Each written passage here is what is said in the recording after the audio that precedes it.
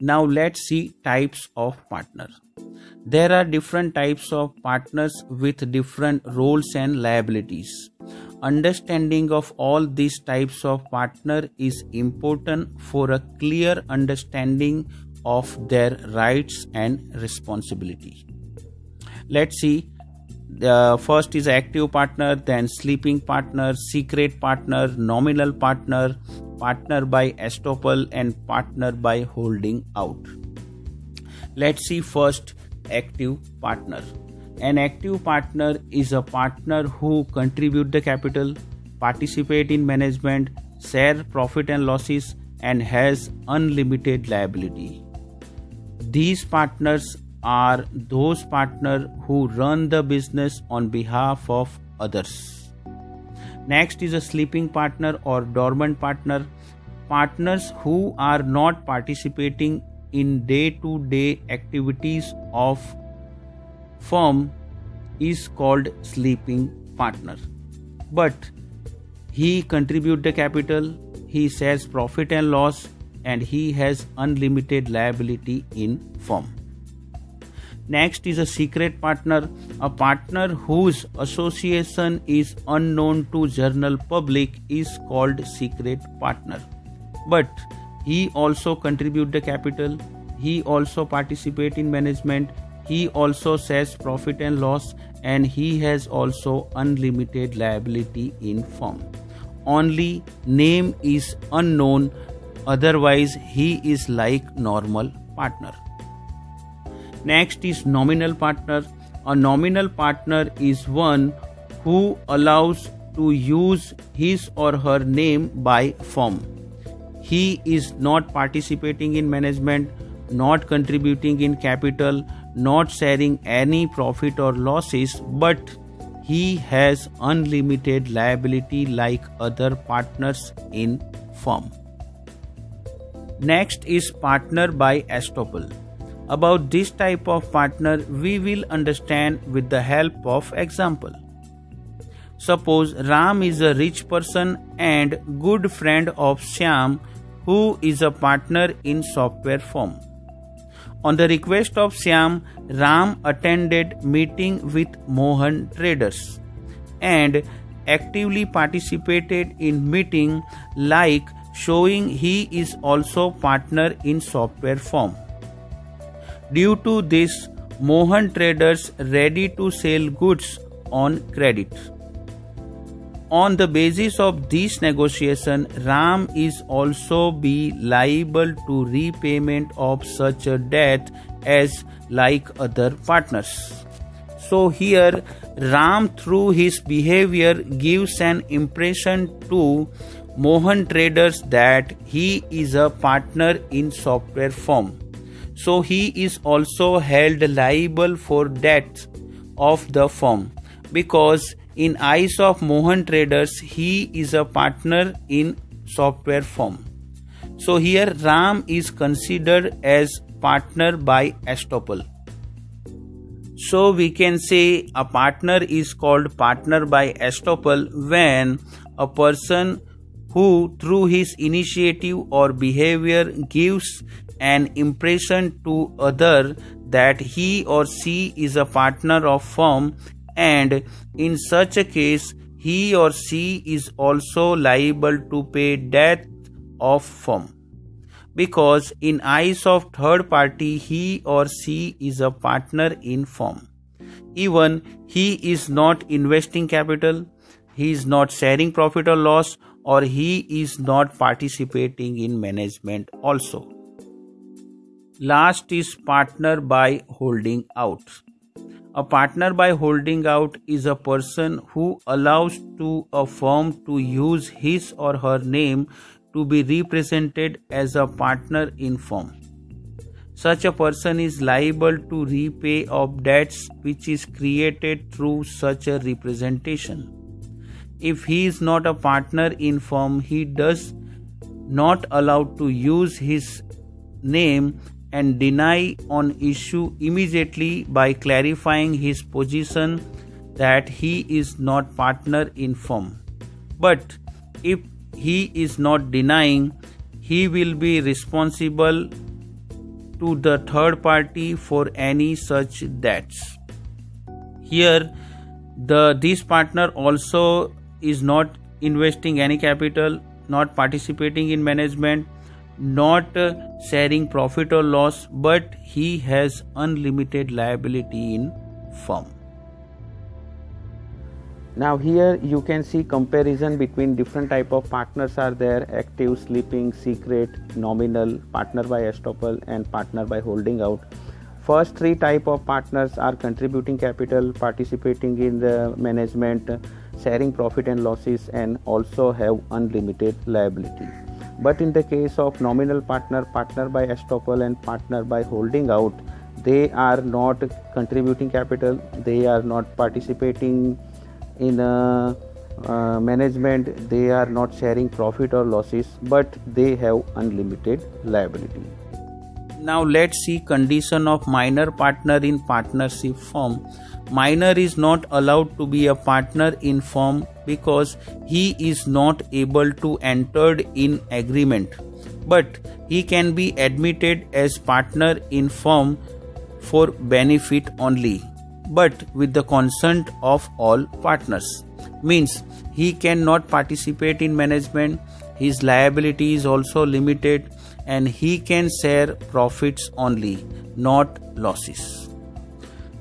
He can inspect accounts of firm. After attaining the majority within the 6 months, he has to give public notice about his decision. If he is failed to do so, he will be considered as a regular partner in firm. Now let's see types of partnership. On the basis of duration, there are two types of partnership. First is a partnership at will, and second, particular partnership. On the basis of liability, there are two types of partnership. First is a general partnership, and second is a limited partner. First is a partnership at will. Duration of this type of partner is not decided. This type of partnership start at the will of partners and will continue as long as partners want, and it can be terminated when any partner gives notice of withdrawal from partnership firm. So here partnership is depending on will of partners. Second is a particular partnership. This partnership is created for completing some project or particular period of time. When project is over or time is over, partnership ended. Like partnership for construction of any building or partnership for 5 years. It is dissolved automatically when construction of building is completed or after completing the 5 years in other case. Now let's see on the basis of liability, there are two types of partnership: general partnership and limited partnership. Let's see first general partnership. In general partnership, liability of partners are unlimited. Partners can participate in management. Their acts are binding each other and firm. Registration is not compulsory, and it ends with death, retirement, or insolvency of any partner. So it's like a general partnership in every case. Second is limited partnership. This type of partnership was introduced in 1991 under the new Small Enterprise Policy 1991.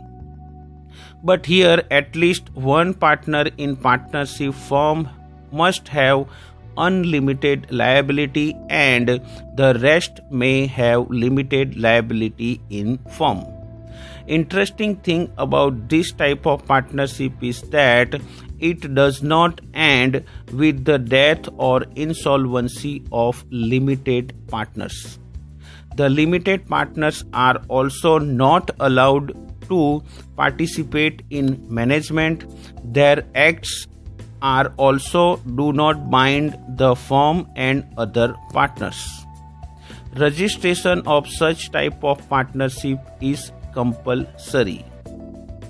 This type of partnership was not permitted in India earlier, but idea behind allowing this type of partnership is to attract equity capital from friends and relatives and small entrepreneurs who were not ready to invest due to unlimited liability feature of partnership business.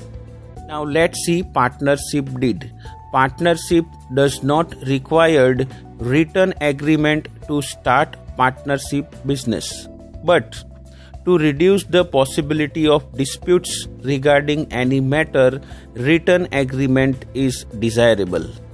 The written agreement which specifies the terms and conditions agreed by all partners is called partnership deed.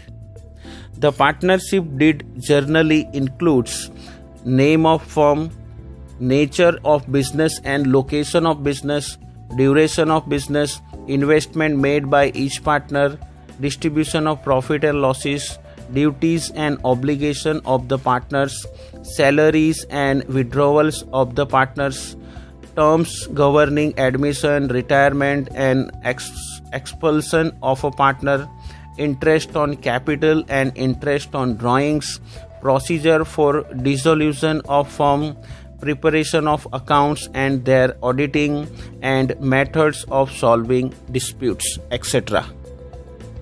Now let's see registration. Registration of partnership firm is not compulsory, but registration provides conclusive proof of existence of partnership firm. Some of the disadvantages of not registering firm are: a partner of unregistered firm cannot file suit against the firm or other partners. Second is the firm cannot file a suit against third parties, and the firm cannot file a case against the partners also. So it is always advisable to get registered partnership firm. Now let's see procedure of registering firm. First is a submission of application form, in which generally name of the firm, location, names and addresses of partners, date of joining partnership firm and duration of partnership, etc. is mentioned. Second, deposit of required fees with the registrar of firms. And lastly, when the registrar is satisfied, they can approve and make the entry in register of firms, and afterwards they will issue a certificate of registration, and here registration process gets over.